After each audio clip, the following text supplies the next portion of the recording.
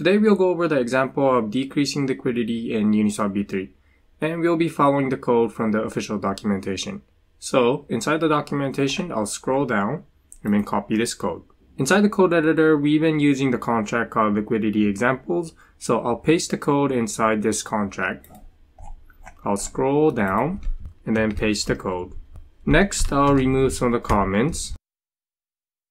Okay, for our example, we'll be decreasing all of the liquidity. So I'll rename this function to decrease liquidity.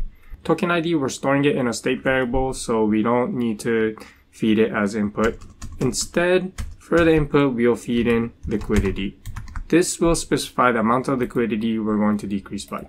We're not going to need the output amount 0 and amount 1. This is the actual amount of tokens that were decreased. However, we'll just keep it as is.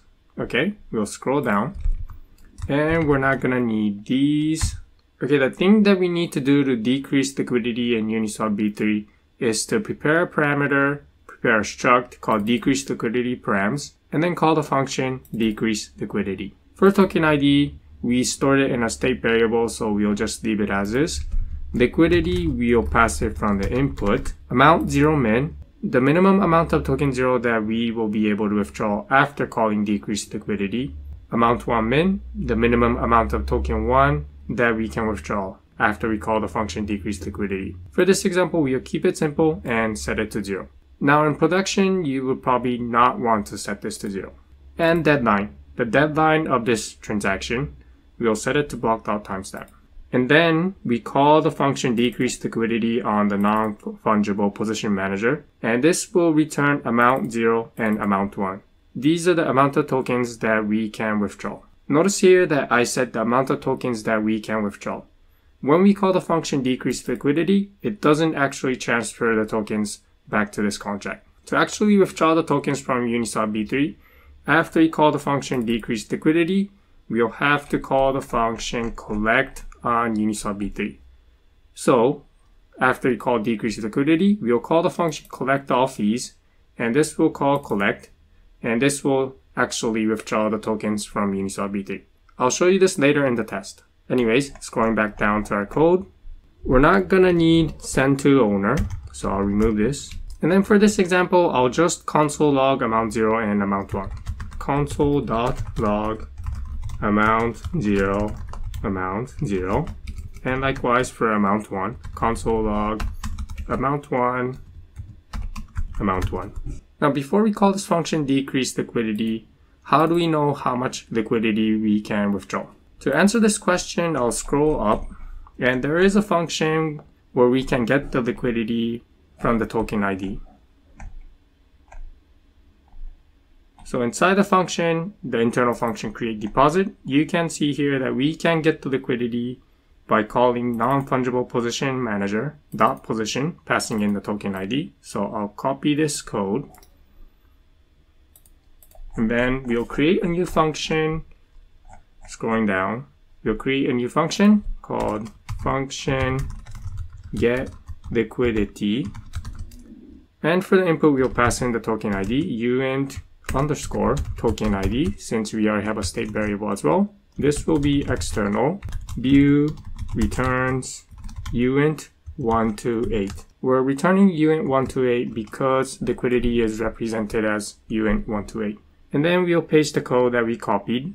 And then we're not gonna need this. We're also not gonna need the address, token 1. Here we're only gonna need liquidity. And then return liquidity. Okay, that completes the function get liquidity, and we're now ready to call the function decrease liquidity.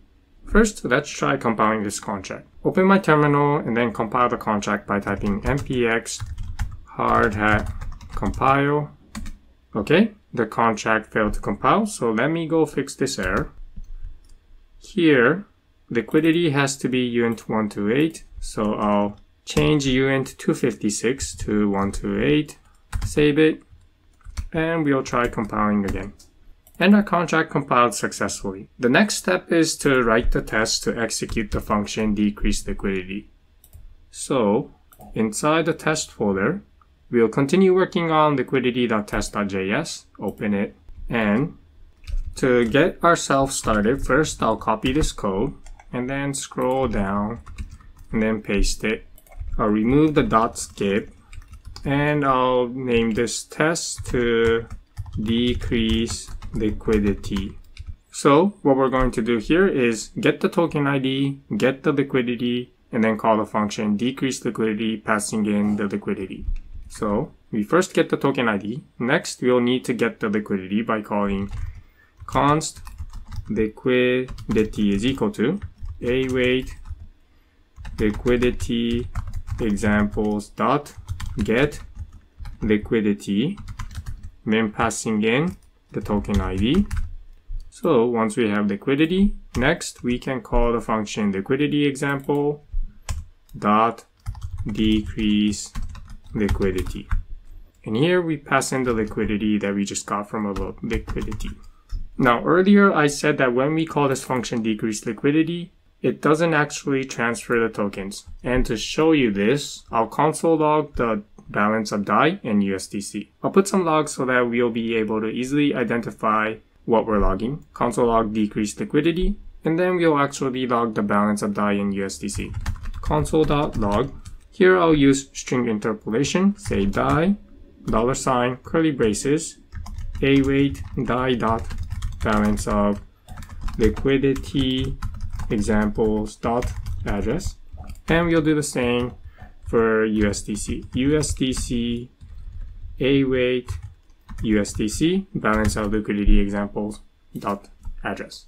Okay, that completes the test for calling decrease liquidity. When this test runs, the balance of DAI and USDC should be 0. Now to actually withdraw the tokens, we said that we'll need to call collect on Uniswap V3, and one way we can do it is by calling collect all fees. So what I'll do is I'll take this code and then paste it after calling decrease liquidity, and then remove the skip. So what's going to happen when we execute the test is it's going to execute decrease liquidity, and afterwards this test will run to collect all fees. After calling collect all fees, let's log the actual amount of DAI and USDC in the contract. So this will be collect fees and then get the balance of DAI and USDC. Before we run the test, let's not run this test for increase liquidity current range. So I'll put it dot skip. And we're now ready to run the test. So I'll open my terminal, clear the logs, and then we'll run the test by typing npx hard hat test. The name of the test is test liquidity.test.js. I'm getting the error get liquidity is not a function, so let me go fix that. Inside my contract, fix the misspelling, get liquidity, and then I'll run the test again. Okay, our test passed. Let's take a look at the logs. First, the test for decreased liquidity passed, and let's take a look at the log for decreased liquidity.